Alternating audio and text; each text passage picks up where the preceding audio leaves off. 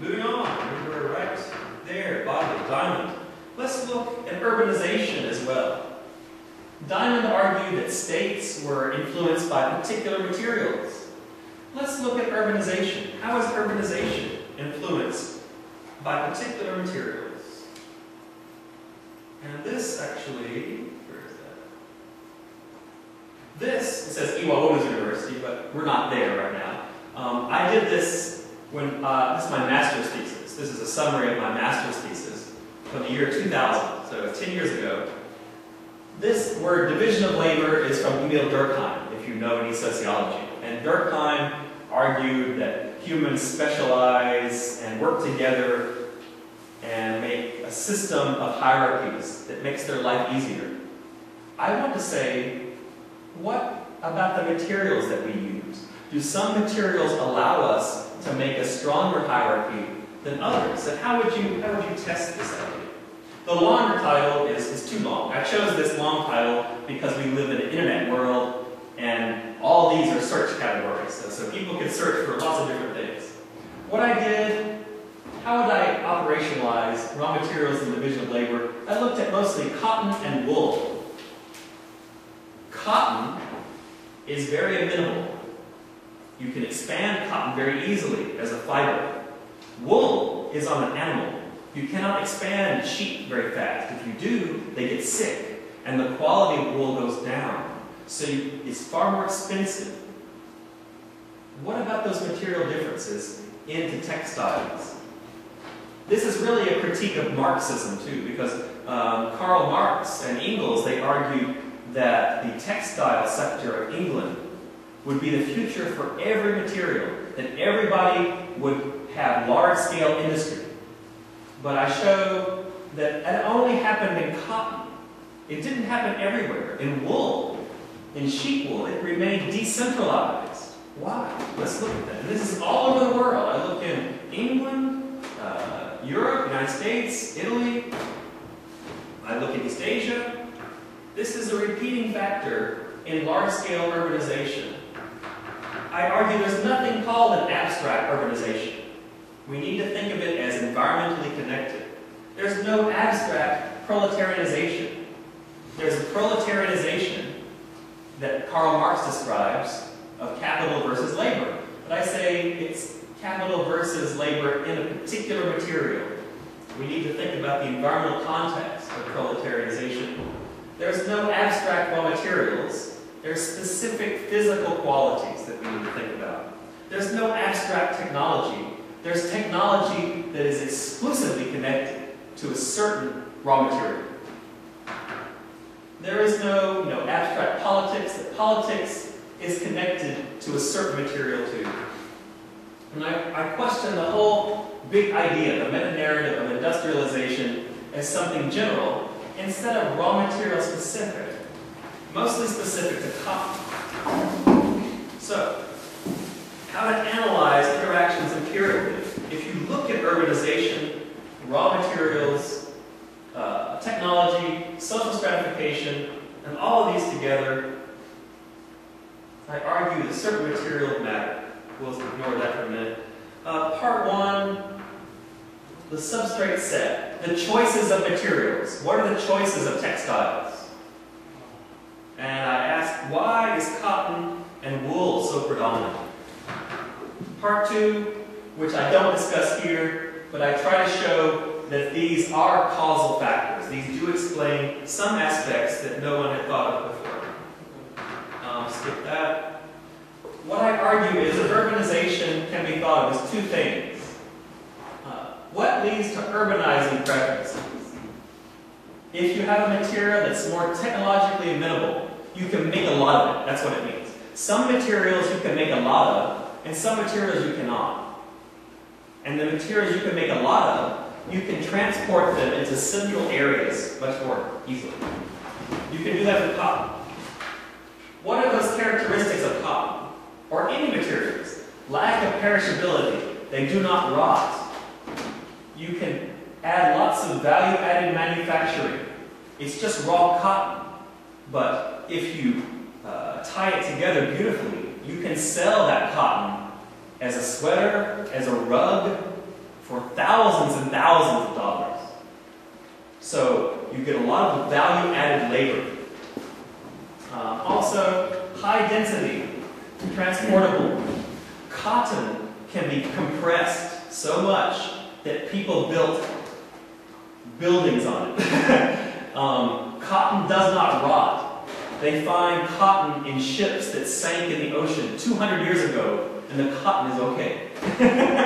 So some things don't rot, and I argue if they don't rot, you can put them together in big, big areas. So, think of the opposite. What leads to things that stay in rural areas, things that rot? You don't build a city on lettuce, on quinine. There's no city that manufactures quinine. You need a lot of area, and it rots very quickly. So it doesn't make any sense to raise quinine in Myeongdong, for instance. They have less technological amenability. They're site-specific. You can only raise that in certain kinds of soil. Different requirements for space. The physical characteristics, they're very perishable. Ruralizing things perish. They rot quickly. So if you try to bring it to the city, it rots before you get there. That's a main problem. So humans look at these materials and say, well, we're not going to build a city on quinine or sesame leaf. There's little value-added manufacturing. It's too bulky. It weighs too much. A good example here is cotton fiber and cotton seed. Cotton seed is very lightweight. And here's a map of this. Cotton seed, by the way, stays in rural areas and is pressed for oil. But it costs too much to transport it. So they build the factories in rural areas because it would rot. You can't transport it very fast. So expand the economies of scale for some materials here and other materials over there. Oh, I forgot I had that sound in there. Cotton, Manchester is a city in northern England. Woolen, Leeds is a city in northern England. It was a city based on wool and a city based on cotton. What is the history of them? Also, there's a city based on worsted. Worsted is a long fiber of wool. So these are two different kinds of wool, and this is cotton. This is what Karl Marx looked at in the history of industrialization, not Leeds. Leeds remained decentralized. Worsted is a very long fiber, and it became very centralized. So I argue these are the best cases of pure examples of textiles consolidation for cotton, wool, and worsted in English history. If the variations are here, they are anywhere. They're everywhere. Now there's a map of northern England. This is the ocean. Cotton from the entire world would come through Liverpool. And the first railroad was in Manchester. Why was the first railroad here? Because you had so much cotton. It was very expensive to build the first railroad. There's no technology for it. But it was so much money in cotton that they built the first railroad here, 1830 really. They built a canal exclusively for moving cotton because there's so much world cotton coming here.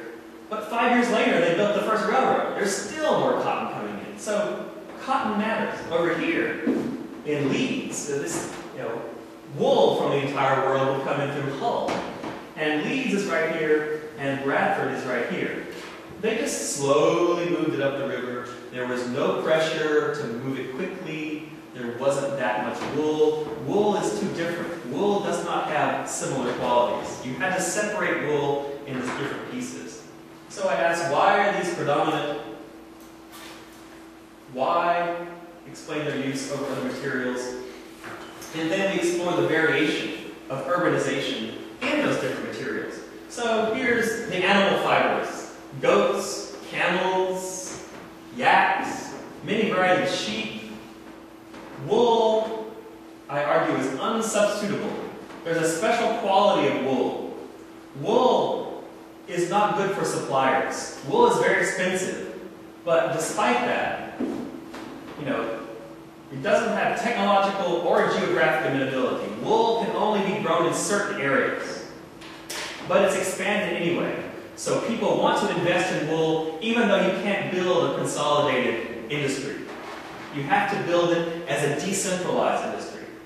So that's the issues of wool. It's unsubstitutable and other things. Vegetable areas, all the fibers that are vegetables. Flax, K-pop seeds, rami is East Asian, cotton, and hemp is left out of this because it was not connected at this time to large-scale textiles.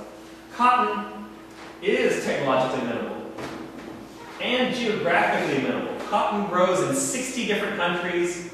It grows in bright sunlight. It grows in less sunlight. It grows in areas with no rain. It grows in areas with lots of rain. So there's a lot more areas for cotton. And insects, of course, silk, very technologically minimal. Only one silkworm, but one long strand.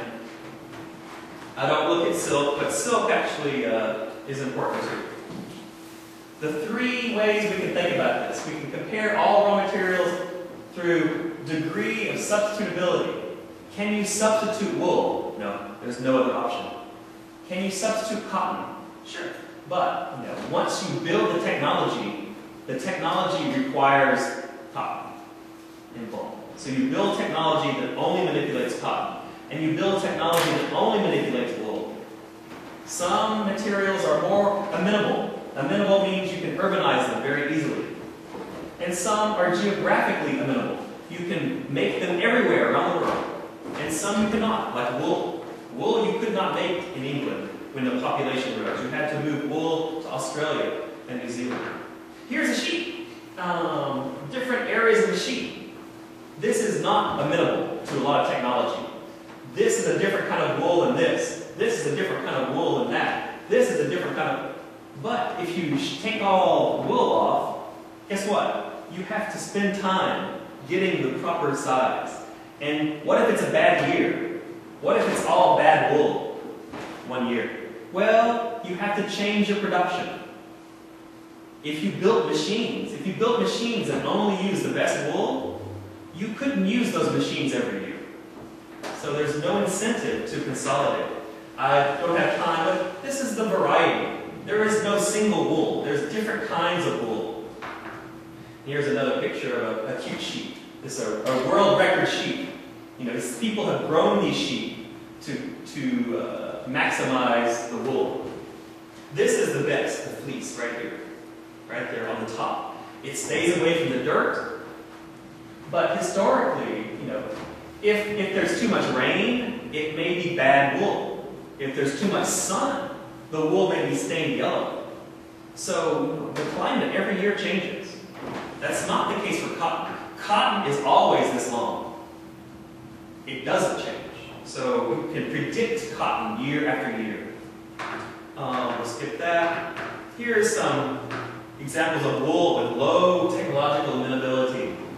Here's some wool here. All this is from the same sheep, or could be. There's many different kinds of wool. Low technological amenability. The Champion Merino sheep from 1905. Lots of variety on this one sheep. 300 years ago, this is what happens in a factory. It's manual. There's no machinery. You get wool, and people look at it, and they separate it. This is an old picture, and this is a new picture. The same process. It has not changed. It has not changed for a long time. There's no reason to. Wool